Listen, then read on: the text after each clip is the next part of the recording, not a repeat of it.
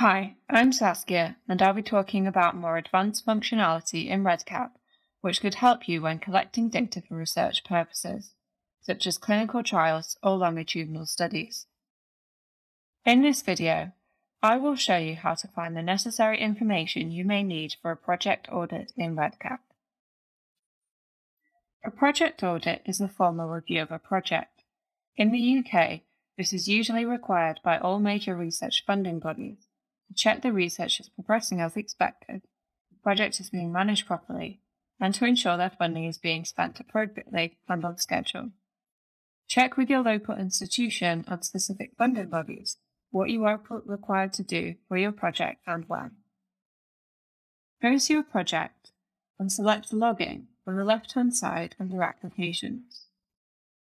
This is a record of every action by every user in your project, which are all marked with a date and time, a specific username of someone who has access to your project, unless you've enabled anonymous data collection, and details of the changes made and/or data exported. At the top right-hand side of the page, click Export All Login to export the entire list of actions. The file will now begin to download through your browser.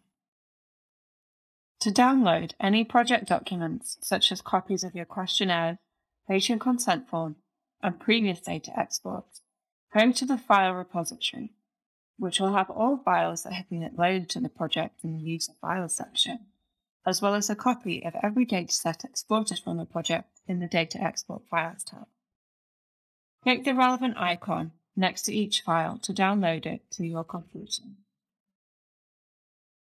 To download a copy of the project's metadata and/or data, go to the Other Functionality tab on the project homepage. Scroll down to the Copy or Backup a Project section. Click the relevant button to download either the project's metadata only, or both metadata and data in XML format. Make sure to use the checkboxes below these buttons to indicate whether you would like to include additional information in your export, such as the data access groups, data quality rules, and reports. Please see the links in the description to additional resources alongside this video.